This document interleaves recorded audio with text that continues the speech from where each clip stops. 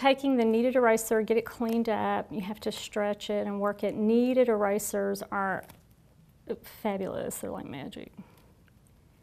See how you just clean it up. I don't know where all the charcoal goes. It just goes away.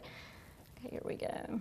And I'll use it, I'll sharpen it like pencil. I just work up a little edge or a point. Here we go.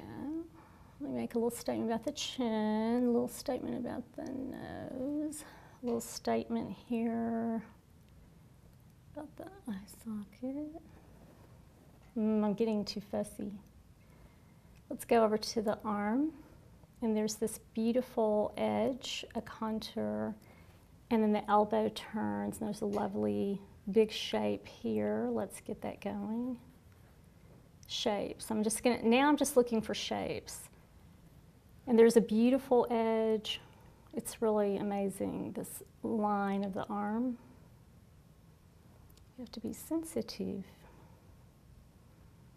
And then the hand's quite bright. And we're just going to treat that hand like a mitten, is how we'll think of it. Just as one shape. I don't want to be seeing fingers or anything yet. So this nice shape coming down.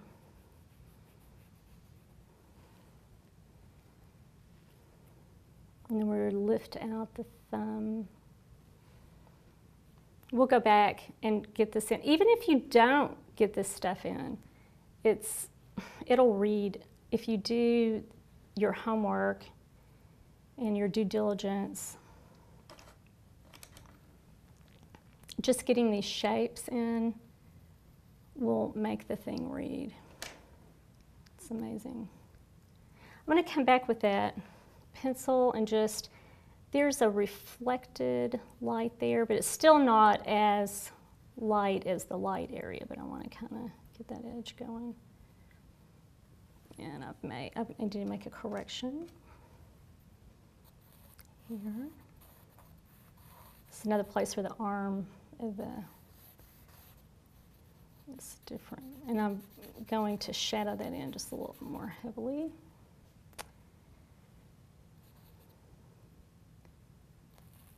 Okay, squint down, use the kneaded eraser to get that pretty hand.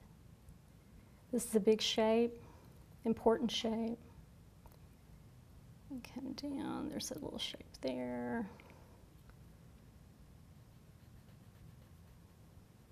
Remember to think like a copy machine. I'm sort of squinting my eyes.